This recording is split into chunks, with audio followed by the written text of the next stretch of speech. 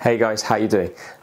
So today I'm going to be talking about phrasing, more specifically in improvisation and how I think when I improvise. Now, there's many ways we can improve our improvisation, but I'm just going to be talking about some ways that have helped me along my path and my journey, which I'm continuously on. Before we start, it goes without saying, if you do like the video, please like it, give it a thumbs up. Please subscribe to my channel and please ring the bell. I'm going to be doing a lot more content. I've got a new setup going, new camera, and I'm actually going to be recording the audio of my speaking, so it's a bit easier to hear and understand. Maybe if you're not from the UK and you're from elsewhere, you can pick up what I'm saying a bit clearer. So today I'm just going to be talking about some of the ways that I think about, or what I think about when I phrase and when I improvise. Now, I'm kind of at that point, and you might understand where I'm coming from when I say this, is when I improvise, when you're not thinking, that's when some of your best work can come out, when you're not thinking. So if you're overthinking, you're overanalyzing everything you play, it can really be detrimental to your playing, and it can be your downfall. So the first thing is try not to overthink what you're playing. Really listen into what you're playing over. That is my first thing I would say. Secondly, like I just played with at the start of the track, it was just a D minor funk backing. If you want to improve your improvisation, don't just play over backing tracks, okay? That's kind of the result of what happens when you play over, when you've practiced some drills and stuff. That's what the start of the video, that's kind of like your outcome you want it to sound like and want it to become. But when you're drilling improvisation, don't just whittle over backing tracks, because again, it's not going to help you. You really need to take things nice and slow. Okay, so practice with the metronome, I would advise, and really keep it methodical. Okay, drill in your practice. And improvisation, you don't just get better by just improvising. You get better by understanding what concepts you can use, and just your fretboard visualization. Okay, this is going to help you along the way. So firstly, say if we just wanted to straight off try to improve, we can do this without getting better at visually seeing the instrument, although the more you visually see the instrument better, the visualization side of it does help, because when you factor in, say, chord tones and things like this, it's going to help you improvise, like resolving lines and your resolution of lines, and just it's gonna improve tenfold. So really the visualization thing is a big thing, but you can get better improvising without it as well. There's plenty of guitarists who can play really, really well with a very, you know, limited awareness of what they're actually playing, you know. So you guide with your ear, but also, you know, later on, or if you are at the stage where you can see the fretboard well, guide with your eyes as well when you can see what you're playing, i.e. picking out chord tones and phrases. So when I practice, okay, this is for me, may not work for everyone, but when I practice my phrasing, I will always play with a metronome, because your timing is the most important thing that you can do, I think anyway.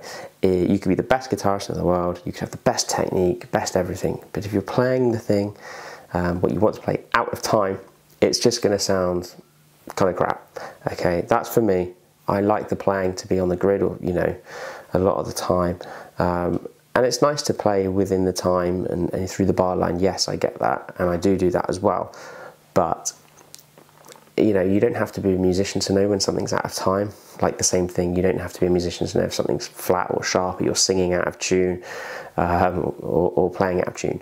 So playing in time is number one. You must be able to play in time and improve your timing with that by playing with a metronome or a click track, okay?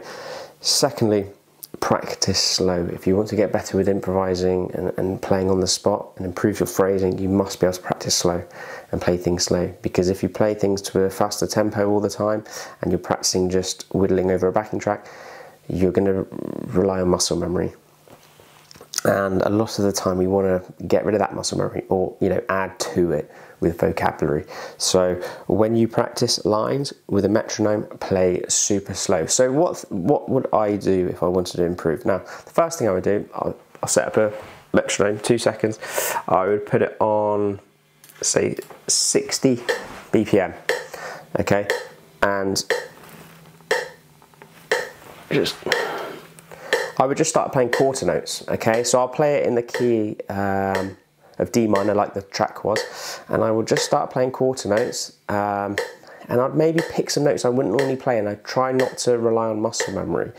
So I'm going to play what my brain wants me to play and not what my fingers dictate, and this is what a problem with a lot of guys have. They let their fingers be in charge of them, while you want to have your brain in charge of what your fingers do, if that makes sense. Guitarists will know what I mean. Okay, so say I'm just going to start playing quarter notes.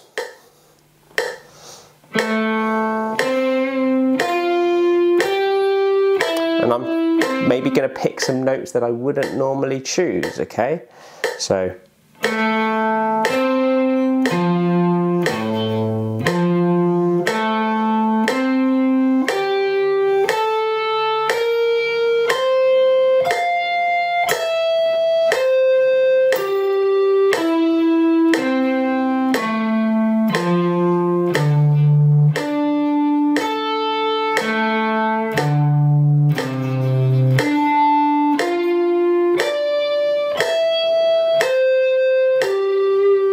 okay, so I'm not thinking about phrasing here. I'm not thinking anything to be really musical. I'm just letting my brain be in control of what I want to play, and I'm maybe picking some notes that I wouldn't want to use. So let me pause this. The next thing I would think about is rhythm. Now, I don't mean rhythm as in, you know, I'm thinking put some rhythm to your phrases. So what I would do is come up with a rhythmic pattern, okay, and manipulate it in the scales I want to use. So over the track at the beginning, I was just using like D minor pentatonic, D natural minor, some D melodic minor, and D like Dorian kind of feel, and over that there was an altered chord. I used some other stuff, but predominantly 90% of it, 99% of it, if you like, is the natural minor or pentatonic, okay, with some chromaticism put in, but I can't really turn that off because it's just part of my playing now. So what I would do is put some rhythm to my playing to give the listener some idea of what I'm doing, and making my lines sound almost premeditated, okay?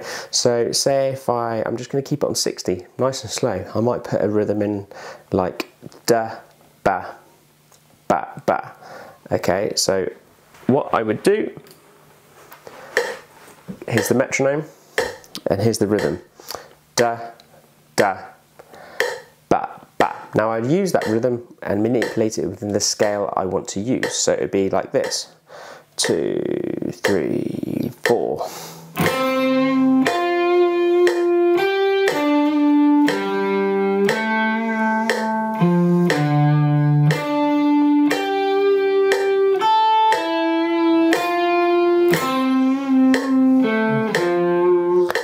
Okay, now playing it at this tempo enables me to, and it gives me the time to consciously choose the notes I want to, okay? So,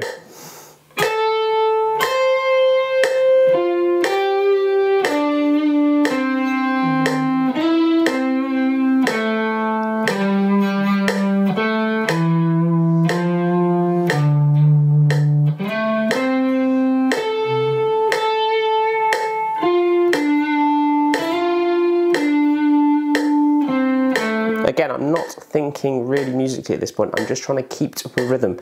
Now, if you haven't done that before, that is it's probably harder than what it sounds, okay? You're sticking to a rhythm, especially when you up the tempo.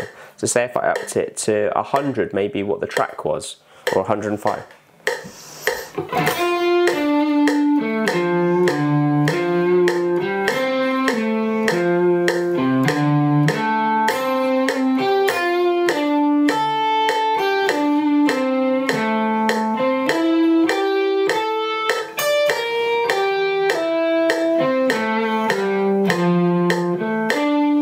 Okay, so again, I'm not really thinking too much about the note choice. Then when you start playing over a track, or you want to add in some notes, then rely on the note choice you want to make, so you're consciously choosing what chord tones you want, then that's another thing to think about. So first part, play quarter notes nice and slow, then start to add in rhythm, so i.e. I've just done that ba, ba, ba, ba. Third thing you want to do is then add in chord tones. So if I'm just thinking D minor, for instance, I know the chords change, but if I'm thinking D minor, I'm thinking about the triads in there and what's over the chord. So we've got a D minor 7, okay, so I'm thinking, if I'm in this position, I'm thinking my 5th is here, my root, my flat 3, my 5, my 1, my flat 3, my 5. You can add in the flat 7 as well, because of the minor 7. But just say you want to target the triads for now. I would maybe play the rhythm, so 3 times, like...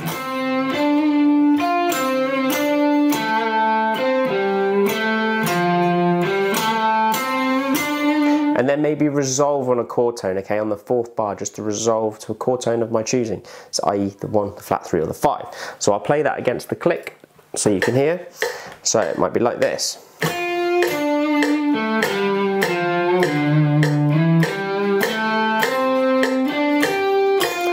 And a flat 3 there, and start again.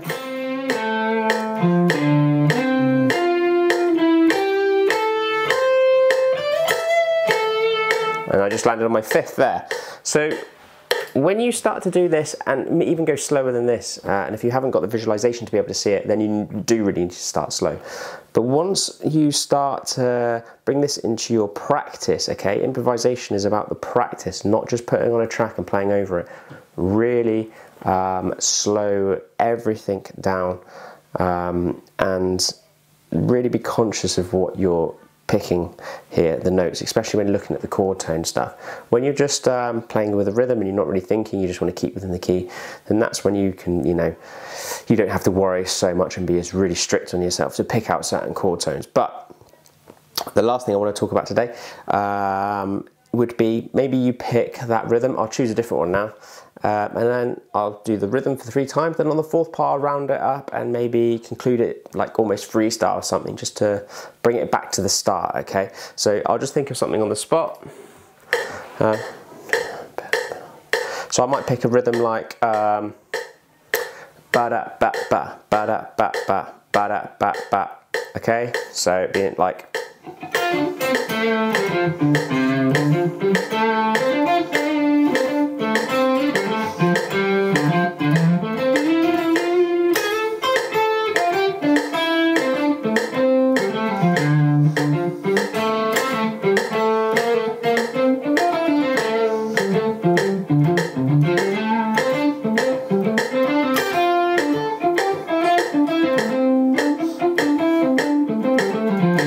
okay, so you could see there I was just kind of repeating rhythms a lot. So I am always thinking rhythmically when I play. I'm not just, it's not just It's hard to explain because it's kind of, I've just built it up into my playing, but hopefully you can see from the first, like, you know, the minutes of this video that I'm always thinking rhythmically, I'm always thinking of my timing, I'm always, not always thinking about the chord tones, but they are in the back of my head. So especially when I want to resolve lines, I'm thinking, where are my chord tones, where are my triads? But really, you can just get by with just starting to bring your practice down to a slower tempo, starting to choose notes you wouldn't normally play to get out that muscle memory. Even if you just know pentatonic position 1, okay, you can still do this with there, okay? Think more rhythmically. Start repeating phrases and just go from there, nice and slow. I'm going to be doing a lot more videos now. I've got a kind of a new setup, new camera, so let me know below, please. It's really important that you let me know below what you want to see, what you thought of this. Give it a like and subscribe and ring the bell, because when you ring the bell, all the videos will pop up or I'm uploading. And like I say, I'm going to be doing a lot more. Hopefully going to be doing 5-6 videos a week for you guys, with some playing and just some lesson stuff. So yeah, hope all that makes sense. Any questions below, write them down and I'll give it an answer. But yeah, good luck and I will see you on the next one. Cheers guys.